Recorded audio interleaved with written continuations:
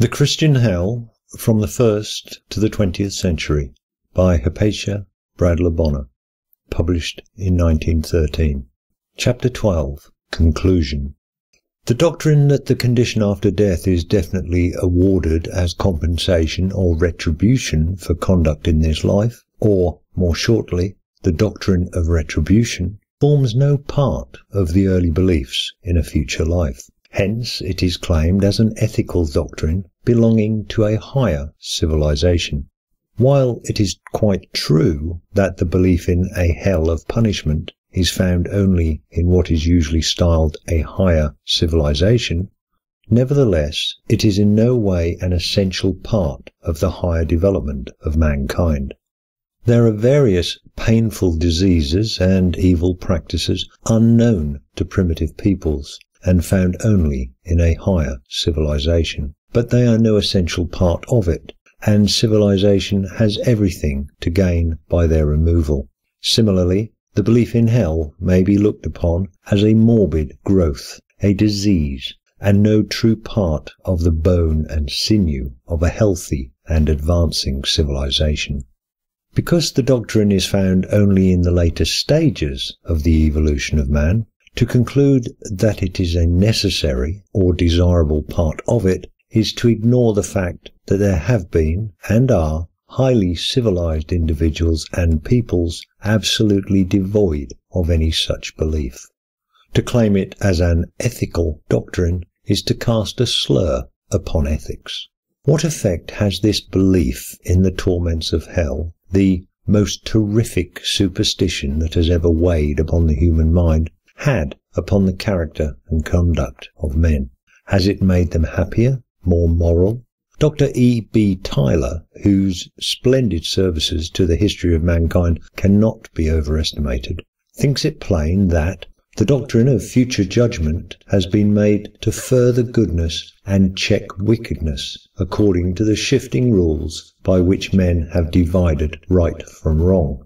I have already early in this work referred to Herbert Spencer's opinion that the anticipation of future torments or future joys is necessary to the great mass of men.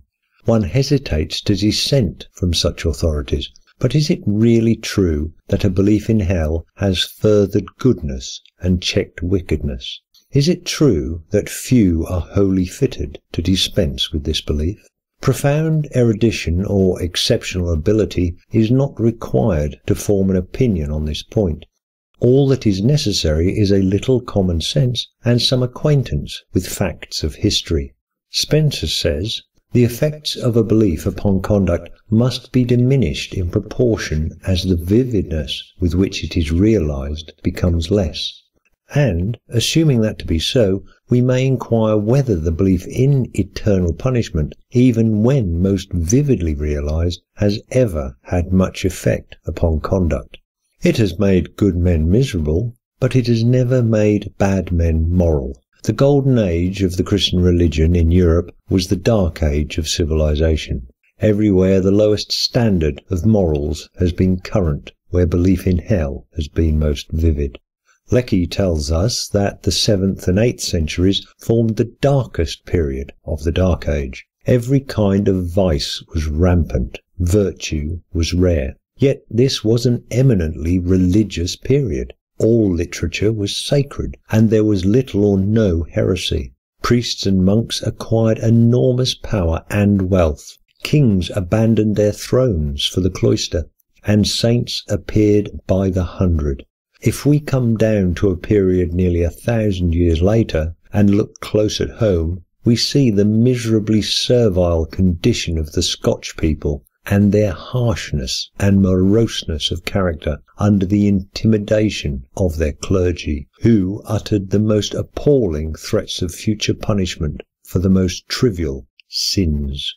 The people believed that in this world they were incessantly pursued by the devil, while in the next the most frightful punishments awaited them. Under this blighting doctrine, men became soured, troubled, and downcast. The fairest and most endearing parts of their nature, being constantly repressed, almost ceased to bear fruit. The unsocial, cruel doctrines of their faith destroyed not only human pleasures, but human affections also. They ruthlessly broke domestic ties and encouraged the vilest forms of selfishness by teaching each individual to concentrate his whole attention on the salvation of his soul. It is indeed freely admitted that, when belief in hell was most vividly realized, the conception of a spiritual destiny was made to justify the most ghastly crimes. Man was preordained to do certain acts, and when he did them, he was merely obeying an irresistible decree, and was in no sense amenable to moral censure. This ethical doctrine of retribution, which is the foundation stone of the Christian religion, lighted the fires of the Inquisition, furnished the rack and the torture chamber, and dehumanized men everywhere. For a brief but comprehensive exhibition of the general violence, grossness, cruelty, and license which characterized the ages of faith, the student cannot do better than consult Cotter Morrison's Service of Man. This able and learned writer shows that not in one country nor in one age, but all through the ages of faith, the most flagrant breaches of the moral law are quite compatible with the most fervent and complete belief in God, in the Bible, and in short, in Christianity. Assent to Christian dogmas offers no guarantee for good conduct. There never was a moment from the first teaching of Christianity to the present day when sincere pastors have not deplored the condition of the greater part of their flocks. That the whole world lieth in wickedness is the constant burden of their complaint. Could better proof be required or given that the supposed connection between belief and morals is illusory? So far, indeed, from inculcating ethics, the doctrine of future retribution has been the inspiration of excesses of the most horrible character. Constant dwelling upon the searing descriptions of the awful torments inflicted by a so-called just and loving deity for the most trifling errors blunted human sensitiveness and made men intolerant and brutal, where, moved by reason, they should have been tolerant and kind. Just as there was no proportion between crimes and the punishments ordained for them by Almighty God, so the zealous Christian observed no proportion in his punishments. The anguish of the tortured heretic, the blood of the innocent dissident, massacred singly by the score and by the thousand, will forever cry out and bear witness against the ethics of this man-hating creed. Humaner ideas in the treatment of the sick, in the punishment of the criminal, in the usage of the enemy, in the sufferance of the heretic, have only been growing up with the decline in a realized belief in hell. In isolated cases here and there, it may be that the fear of hell has been, as Burns says, the hangman's whip, which has kept the wretch in order, but it certainly has never moralized mankind. Even in these isolated cases, it is doubtful whether the result has not been due quite as much to the fear of man as to the love of God. The attempt to make men moral by the threat of future punishment is an attempt to intimidate into morality, to coerce by fear. The ethics of mankind should be built upon the rock of reason, not upon the shifting sands of cowardice.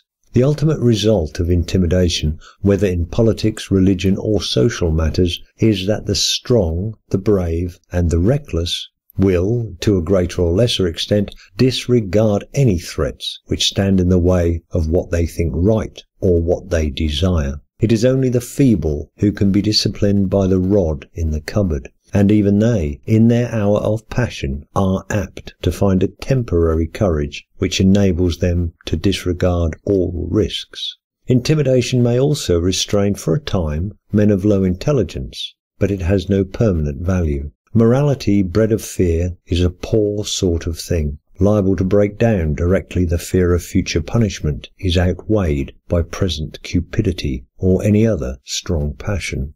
Moreover, what morality could be expected to result from a creed which teaches that belief is everything, conduct nothing? which teaches that the virtuous may be in hell and the wicked in heaven, because so long as a sinner repents, even after close upon a century of sin, and is absolved, his salvation is assured, while a life of self-denying virtue will not win heaven without the cross of Christ.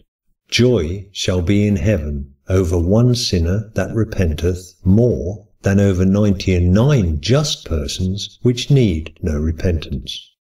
Nothing is more strenuously insisted upon in the New Testament than the blessings of poverty and the future punishment of the rich. But, save in a very few cases, the fear of hell has never prevented Christians from accumulating wealth. The greatest and most terrific torments of hell are in every religion reserved for the unbeliever. Yet there has never been a period nor a religion without its unbelievers. It is not the fear of tortures beyond the grave which has impeded the tendency to unorthodoxy, but the persecution of man, and even this could only delay, it could not finally prevent, divergence from accepted creeds. The uncertainty of the future life, the dread of eternal damnation, the thought of the impending struggle with the devil for the possession of his soul, of the last judgment, of the awful judge, all this has made death itself a fearful thing to the believing Christian.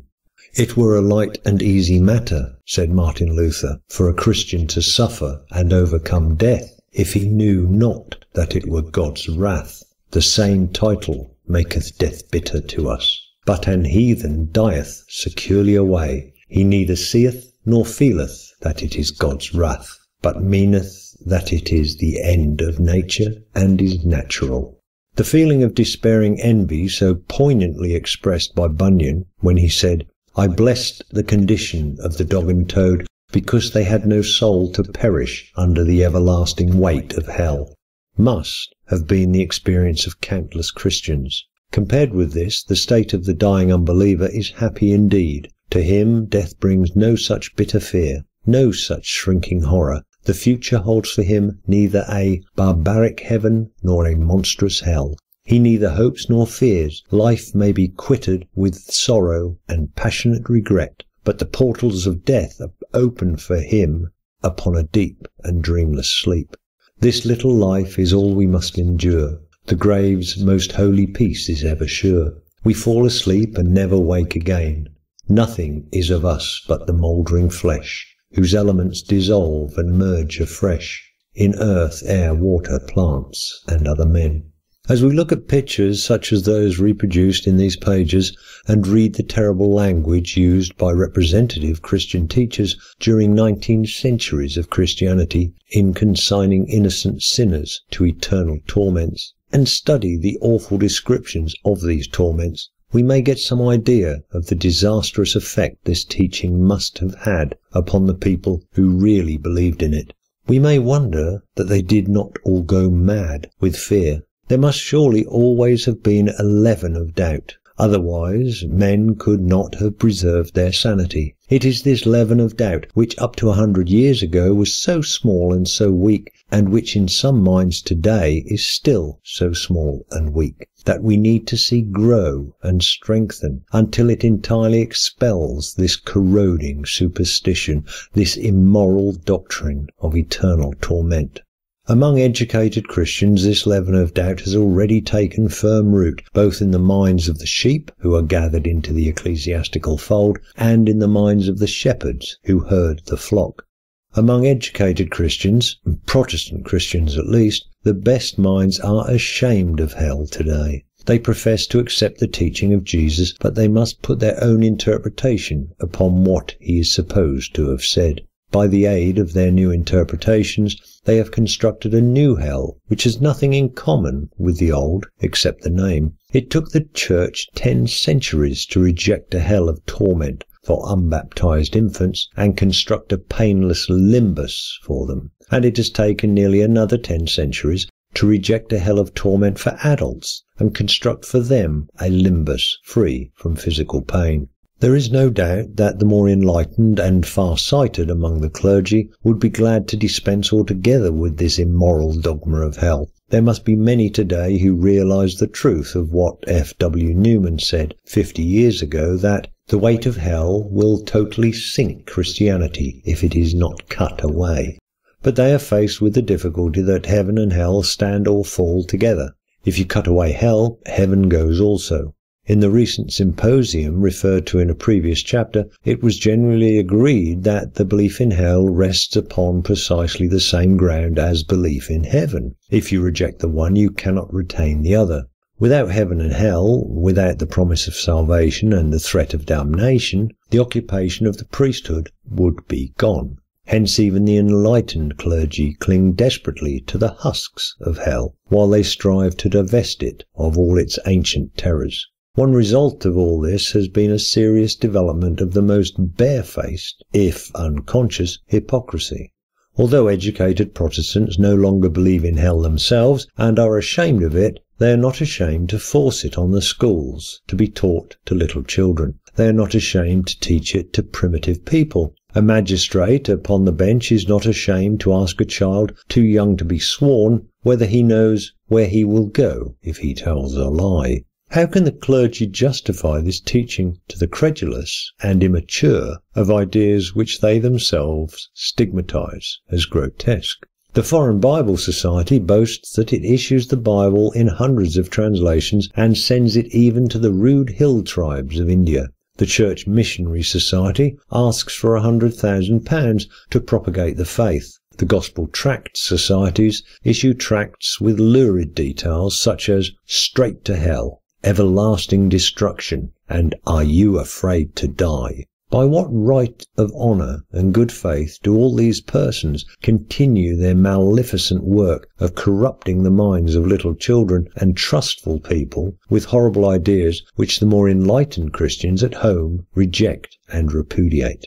Protestants may no longer believe in the reality of eternal punishment, but many millions of pounds are sent every year from this country, from the United States, from Canada, and from Australia to carry the fear of hell to the heathen, despite the testimony of missionary after missionary that it is a hindrance rather than a help to conversion, that the educated natives of India refuse to believe in the dogma of unending suffering, that the thought that their ancestors would be burning in hell is for these poor Santhals a terrible incubus, that the Chinese delight to use it to discomfort the Christian missionaries. Among Catholics, money is not only wasted on missions, but it is also squandered on vain masses for the dead, and a Catholic German economist, Dr. Hans Rost, in discussing the relative backwardness of Catholic communities, comments upon the enormous sums devoted by Catholics to masses for the dead, while Protestants set up educational or economic institutions for the benefits of the living. Money is poured forth to procure for the unconscious dead some surcease of purely imaginary pain, while for lack of it the conscious living goes starving and in rags. 'Tis a mad world, my masters. Education is slowly doing its work in Great Britain, despite the fact that the doctrine of rewards and punishments is still taught to the little ones in the schools. But Christianity extends beyond the British Isles, and our education leaves much to be desired. The fear of hell has behind it the influence of a great and wealthy church, whose whole interest lies in maintaining the superstition from which it derives its wealth and power, and must not be lightly dismissed as a relic of barbarism with which the enlightened present has no concern. The struggle for religious liberty and intellectual freedom is a long one. Its beginnings are lost in the unwritten records of the martyrdom of obscure men and women who ventured to rely upon their reason rather than put their faith in the dogmas coined by priests. Much has been gained, but the crowning victory is still to win, a victory which can only come with the recognition that the happiness of mankind is founded upon what a man does, not upon what he believes. That contrary to all Christian teaching, conduct is everything, belief nothing. And that's the end of the book. Thank you for watching.